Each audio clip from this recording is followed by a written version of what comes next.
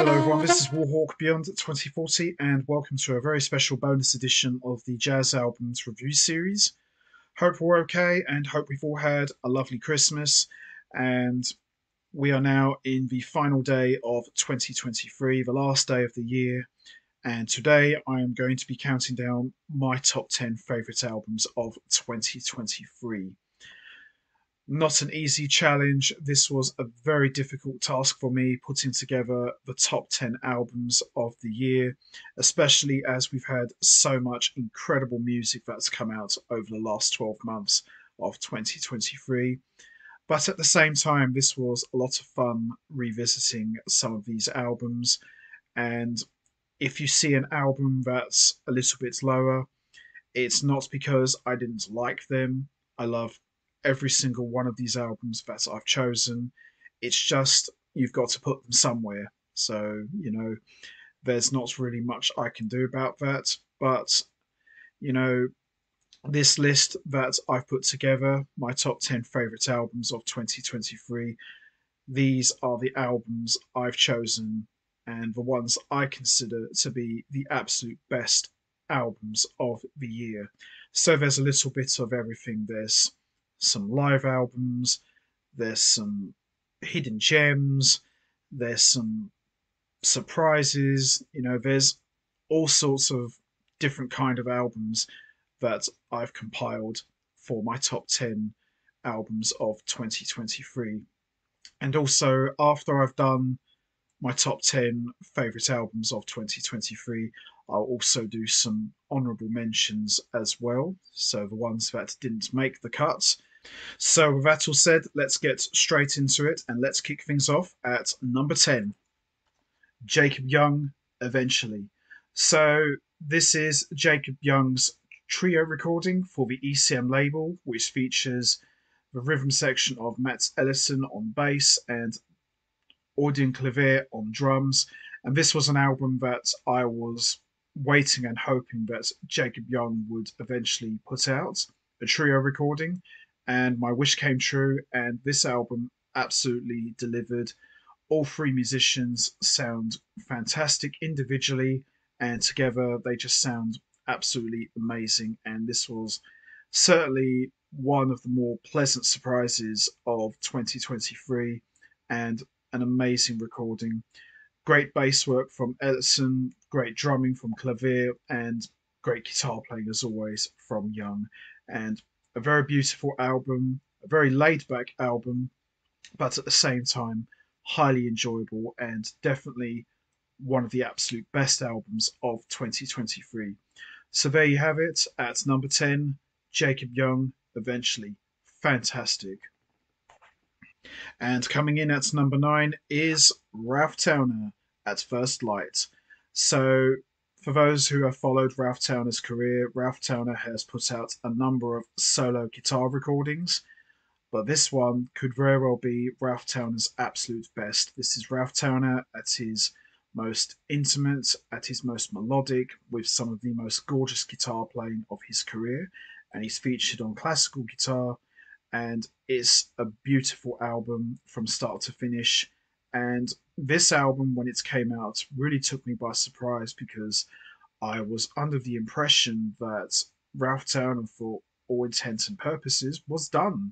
I didn't think we would see another album from him, but I'm really glad that he came through and put out another fine masterpiece.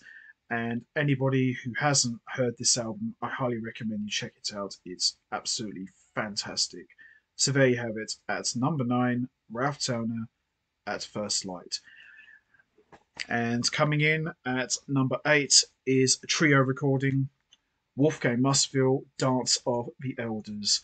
Now, I've been a fan of Wolfgang Musville for a really long time. He's one of my favourite guitar players, and he's had this trio comprised of bassist Scott Coley and drummer Brian Blade, who has played with Wolfgang Musville on and off for the last 20 plus years now.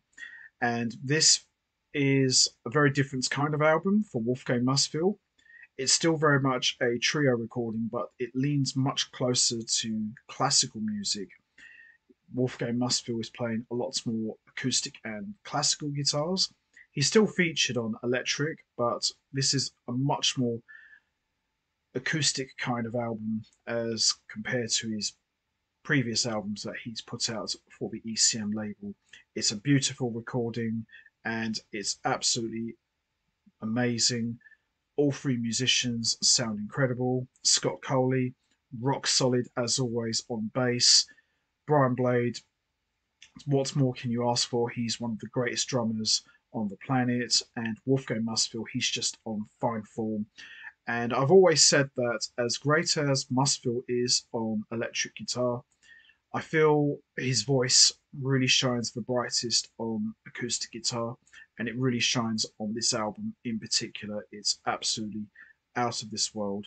So there you have it. At number 8, Wolfgang Musfield, Dance of the Elders. Beautiful stuff.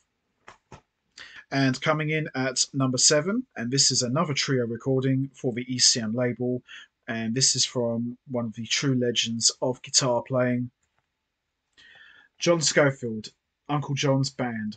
So this is a double trio recording for the ECM label from John Scofield, and it features the rhythm section of longtime collaborator and drummer Bill Stewart and bassist Vicente Archer, who replaces the legendary Steve Swallow. And this is only John Scofield's third album for the ECM label and his second in the trio format. And to me, this is certainly one of John Scofield's best trio projects in recent years. And I've always said that John Scofield is at his absolute best in trio. This is where his guitar playing and his voice shines the brightest.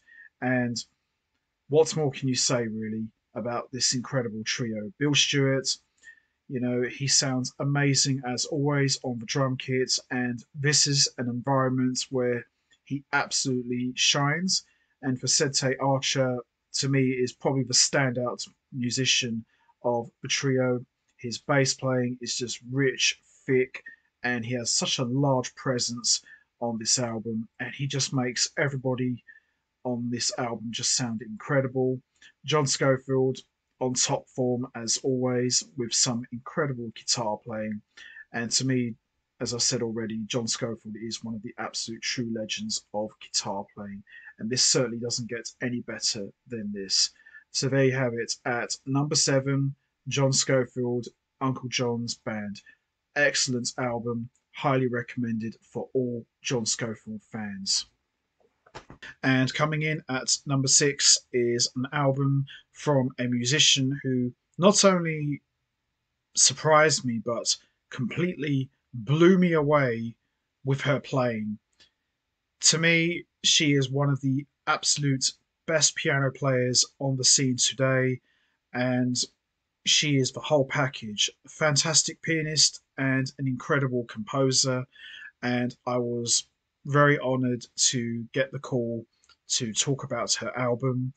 And as a musician, she's not known to audiences, but I'm really hoping that will change soon. So at number 6 is the lovely and very talented pianist Marie Ginocchio, Wonderland. So this album is self-released by Marie Ginocchio. All of the compositions are written and composed by Ginocchio herself, and you can definitely hear influences of Chick Corea in her playing, but she is by no means a Chick Corea clone. She is very much her own person, and this sounds very similar to the Electric Band's Eye of the Beholder, but as more of a solo piano recording. Unbelievable album. I've listened to this many times and I'm constantly finding new things every time I hear it. And it's one of those albums, it continues to get better and better with every listen. And I'm really excited to see where Marie Ginocchio goes next. And I'm looking forward to seeing what she has up her sleeve. So there you have it. At number 6, Marie Ginocchio, Wonderland. Fantastic, highly recommended to everybody out there who are fans of solo piano. Unbelievable. One of the best debut albums I've heard in quite a while. Fantastic stuff. And coming in at number 5 is Trio Zone, featuring Ollie Uskinskin, Carl Orr, and Rob Staten. If you're a fan of trio albums, this is definitely one for you, and certainly one to definitely check out. It's got influences of John Scofield, Bill Frisell, Tony Williams. It's all there. But what this trio does is they don't try to emulate those guys. They take those influences and make it their own and come up with their own voice and identity. And I've seen these guys live. They were absolutely fantastic. Ollie Uskinskin sounds incredible as always on drums.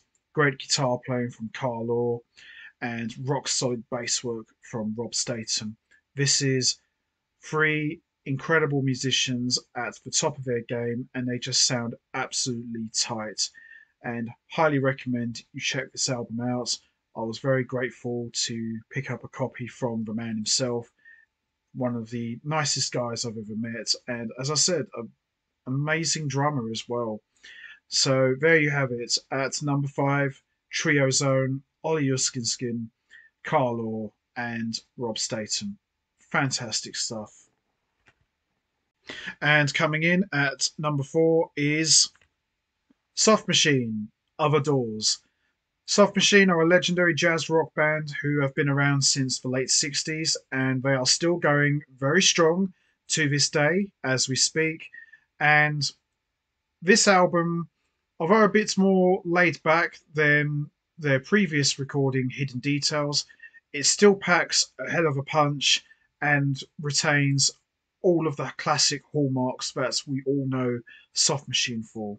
So the lineup features John Etheridge on guitars, Theo Travis on tenor and soprano saxophones, flutes, Fender Rhodes piano, and electronics, Fred Thelonious Baker on fretless bass, and the legendary John Marshall on drums, and a special guest appearance from former Soft Machine member Roy Babington, who's featured on 2 tracks.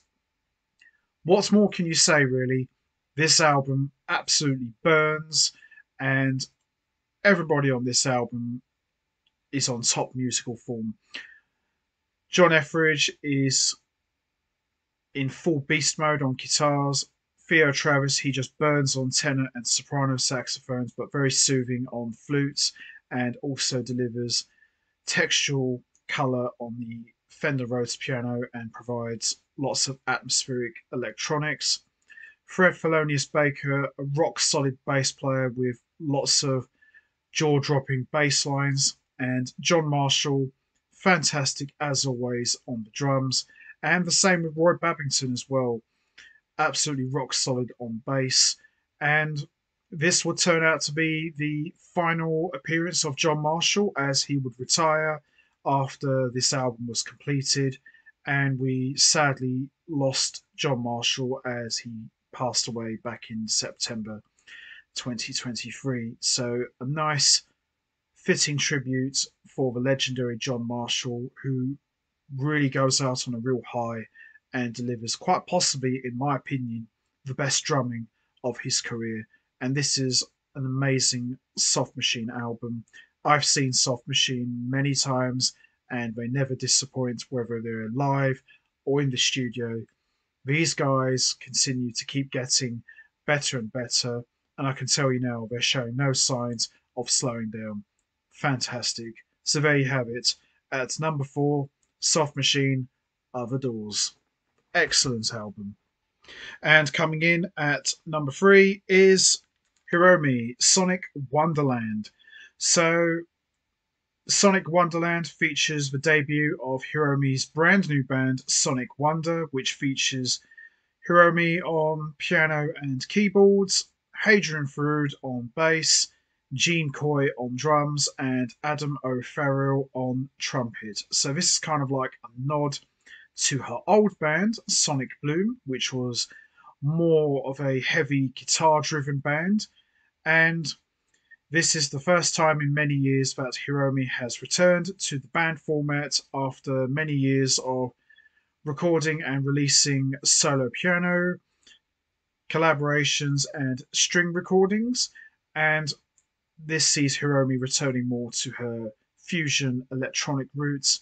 And it's a very good album. It's a slow grower. It takes a bit of time to grow on you, but it's really good.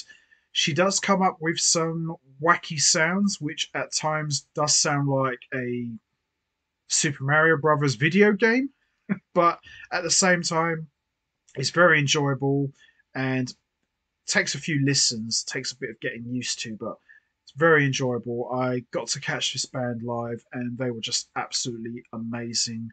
And one thing I've always said about Hiromi, which I've always admired and respected her for, she's not afraid of trying out new things. She's constantly reinventing herself and she's always pushing the envelope. And these guys just sound absolutely amazing. If you got Hadrian Frood in your band, you know it's going to be good. And he definitely doesn't disappoint here.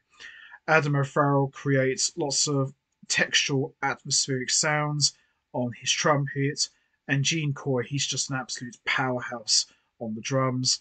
And Hiromi, she sounds amazing as always on piano and keyboards. So there you have it. At number 3, Hiromi's Sonic Wonder, Sonic Wonderland. Fantastic album, one of the best albums of 2023. And coming in at number 2 is Pat Metheny, Dreambox. So this is a solo guitar recording, and it's an environment that Pat Metheny is no stranger to, and it's the first time he's put out a new solo guitar recording since 2011's What's It All About. But this is a different kind of solo guitar recording for Pat Metheny. This features Pat Metheny on solo electric guitar. So the results are very pleasant and unbelievable. And Pat Metheny is also overdubbed on baritone guitar as well, but it's very much lead electric guitar. And it's a mixture of originals and standards. A very beautiful, intimate recording. As much as I love Pat Metheny in all of his groups and trios and duo projects, there is no better listening experience than Pat Metheny in solo guitar. This is an environment where he's at his absolute best, and this is where his voice shines the brightest. I love Pat Metheny, I love everything he does, but this is where he's truly the man. And this album certainly was one that I've been wanting to see from Pat Metheny for a really long time. I love the solo acoustic albums, they're legendary, but I was really hoping for a solo electric guitar album, and I wasn't disappointed. Pat Metheny, for my money, has never put out a bad album. His albums are all different, and what I've always loved about him is he's not afraid of trying out new things, and he does this once again. So, if you're a fan of solo guitar recordings, this is definitely one worth checking out. So, there you have it at number 2, Pat Metheny, Dreambox. Absolutely lovely. Fantastic album. And finally, coming in at number 1 is the Chick Corea Electric Band, The Future Is Now. So this is a double live recording featuring the classic lineup of the Electric Band, which is comprised of Chick Corea on piano, Dave Weckl on drums, John Patitucci on bass, Eric Marienthal on saxophones, and Frank Gambale on guitars. Doesn't get any better than the Electric Band, who, in my opinion, are one of the greatest jazz fusion bands of all time, and they helped redefine the genre during the mid 80s to the early 90s. Now, although this double live recording doesn't feature any new material, I felt that this album deserved to be number 1 simply because of who it is. Chick Corea has been one of my all-time favourite musicians for many, many years. He's in my Jazz Mount Rushmore with Pat Metheny, Keith Jarrett, and Miles Davis. And as we all know, we sadly lost Chick Corea back in 2021. So I thought, what better way to pay tribute to the man himself than to have one of his greatest ensembles of all time in the number one spot. And I've been a huge fan of the Electric Band for a really long time, and I always hoped that they would put out a live recording. So my wish was granted, and it's finally came true. And here we have a brand new Electric Band double live recording. So this features live performances from their 2016, 2017, and 2018 shows, and it features material from Beneath the Mask, Eye of the Beholder, To the Stars, Paint the World, and a track from their self titled debut recording. These guys absolutely burn. They play like machines, they really give it their all, and I was very lucky to catch these guys during their 2017 tour, and it was one of the best shows I've ever seen. 7 songs they played for 3 hours. Unbelievable. So there you have it.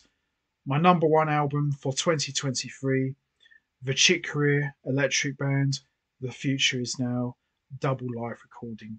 Unbelievable stuff. Fantastic. And before we wrap things up, I'm going to quickly give some honourable mentions for best albums of 2023. Julian Lage, The Layers. Bobo Stenson Trio, Sphere. Keiko Matsui, Euphoria. Kurt Rosenwinkel, Undercover, live at the Village Vanguard. Radko Jaka, Archtop Avenue. Lage Lund, Most Peculiar. Hedvig Mollestad, Weejuns. Brian Bromberg, The Magic of Moonlight. Jeff Lorber Fusion, The Drop. Chris Potter, live at Village Vanguard, Got the Keys to the Kingdom. Magnus Ostrom Group, A Room for Travellers. And finally, Vince Mendoza, Olympians. So there you have it, my top 10 favourite albums of 2023 and my honourable mentions for 2023 as well. Do you agree with this list, or do you have your own favourite top 10 albums of 2023? There's no right or wrong answer. We all have our top 10 favourites of the year. You know what to do, guys. Hit the like button, hit the subscribe button, leave your thoughts and comments down below, and I will see all of you next time for another edition of the Jazz Albums Review Series. Happy New Year. I hope you all have a great New Year's Eve, and I will see all of you in 2024. So until then, take care, everybody, and stay safe. And once again, as always, much appreciated. Thanks for listening.